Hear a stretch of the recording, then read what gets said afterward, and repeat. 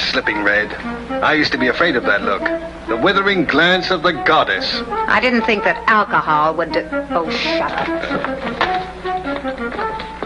Dinah, stay here. Oh, please, Mother. Maybe he's going to soccer again. It's what everybody feels about you. It's what I first worshipped you for from afar. George, listen. First, now, and always. Only from a little nearer now. Hey, darling? I don't want to be worshipped. I want to be loved. Someday over the rainbow, way up high. What is this, Connor? Oh, easy, old man. She's not hurt? No. Not wounded, Saul, but dead.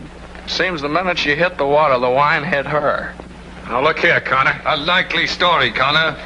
Hello, Dexter. Hello, George. Hello, Mike. You have a good mind, a pretty face, a disciplined body that does what you tell it. You have everything that it takes to make a lovely woman except the one essential, an understanding heart. And without that, you might just as well be made of bronze.